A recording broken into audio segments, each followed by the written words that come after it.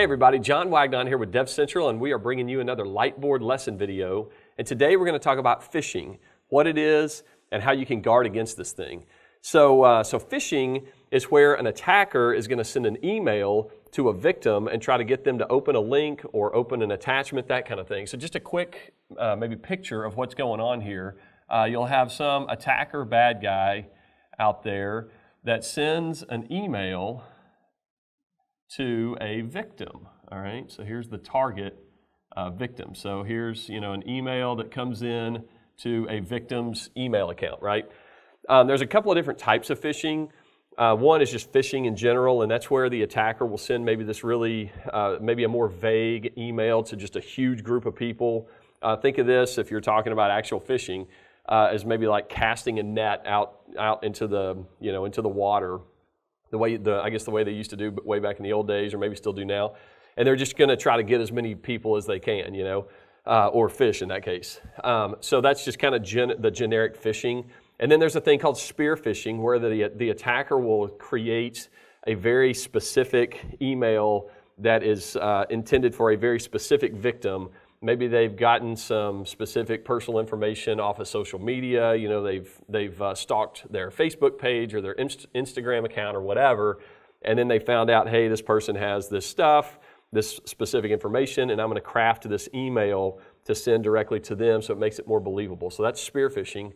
There's also this whole idea, we won't get into this really, but there's this idea of catfishing, and that's where you create these online personas to try to impersonate someone that you're not, to try to either get someone to like you or whatever, but sometimes you can do that to try to get them to share information. So that's also kind of a business problem, or it certainly can be. All right, but the way that this typically works is, let's say the attacker owns some website, and we'll call it, badsite.com, right? And ultimately, the attacker wants to get the victim to click on a link or maybe open an attachment so that the victim will visit this site right here. And this site, the code and the programming and all that constitutes this site, that makes up this site, is probably nefarious in nature. It's got some kind of bad stuff that is going to steal information or load up malware or something like that. So if the attacker can get the victim to click on a link that will bring that victim to this site, that's what the attacker's trying to do. So most of the time, the email will include a link, and it'll be, link.com is what it'll look like, let's say, in the body of the email. And so it's going to be, https www.link.com, let's say. The problem, though, is that whenever it says link.com, let's say, in the email itself, that could be what appears in the email as the text in the email, but the link itself, the hyperlink itself, is going to be directed back to badsite.com. And a lot of times, a lot of email programs, you can just like hover over with your mouse without clicking on the link, and it'll pop up a little window that shows you the actual address, the actual location that link is going to take you to.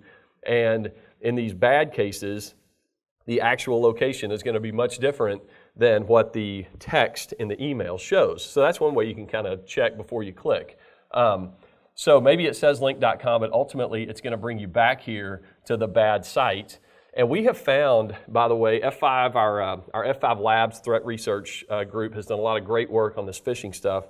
And they have found that it's 3 times more likely, so I'll just put a little 3x, 3 times more likely that a phishing email, whether it's spear or regular phishing, is going to include a link in the email as opposed to, and I'll put the other thing over here, an attachment, which is the other type of malware or the bait, as it were, that the attacker is trying to get the victim to open up. So you'll either have a bad attachment or an attachment that's got bad stuff in it, or you'll have a link. But like I said, 3 times more prevalent are the links than the attachments.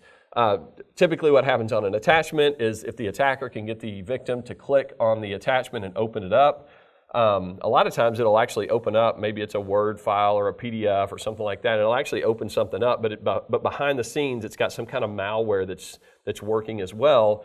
And that malware typically will call back to the attacker and say, hey attacker, I'm in, we own this guy's machine, now we can start stealing data and all kinds of different stuff. So anyway, So that's the essence of the of the phishing, the spear phishing problem. Again, our F5 Labs team has done a lot of great work. They found that in 2019 alone, and this goes back years and years, but in 2019 alone, over 21% of all data breaches, period, were the result of phishing attacks. So this is still a big problem right now.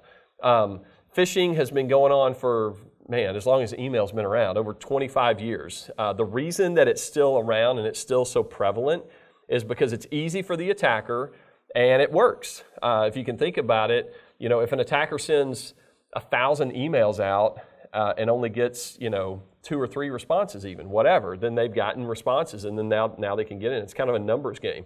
And it's not that hard for them to generate these different emails. We looked at some statistics on industries. Not all industries are attacked the same. So a lot of the data that our team found is that the financial industry is attacked a lot, the healthcare industry is attacked, education industry, the nonprofit industry, and then also the accounting industry. So those are the top 5. Not saying that if you're not in one of those, you're gonna not get attacked. But if you're in one of those 5, then chances are you're going to get spearphished, a lot. So maybe keep an eye out for this stuff. Some things that you can do to guard against this is, number one, train your employees. Obviously, it's always a good idea to tell employees, hey, don't click on malicious links or try to figure out if it's a malicious link or not or whatever. Don't open an attachment that you don't know who sent it, that kind of thing. There's also a few other things that I'll put up here, and I'll just mention really quick. Multi-factor authentication is a good idea to introduce into your environment for a whole host of reasons, but that's a good one.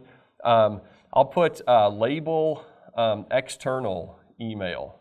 So label external emails is a good thing. So if it comes from some domain outside of your own email, then you can just say external source or social or whatever. There's a lot of different tools that you can use to label these external emails. Use antivirus software on your user's machine, so that's a good idea. Inspect traffic. So I'll just put this right here. Inspect your traffic. A lot of times attackers will use encryption. In fact, even these bad sites that they own, that they're trying to get people to come back to, these are HTTPS encrypted, signed by legitimate certificate authority certs that they've gone out to get. So everything looks legitimate here. So you can't necessarily just trust the initial, hey, this is a good certificate back to this site, or hey, it's encrypted, so I just kind of trust it. Don't do that. You need to inspect traffic, especially encrypted traffic, which, by the way, F5 has a lot of great tools to be able to do that. And then the other thing that I'll put is easy reporting. So I'll put easy reporting, goodness. And that basically this is a way that if and when your employees get some kind of a phishing attack, then you need to have some kind of a process, some kind of a system in place that allows them to report back to the IT department or their manager or whatever the case may be. So make sure you have that. The chances are if one person got phished and then they report it back, that phishing email is probably also all over other people in your organization. So you're going to want to know about that. So again, phishing is a big problem. We've got some great ways to handle this stuff.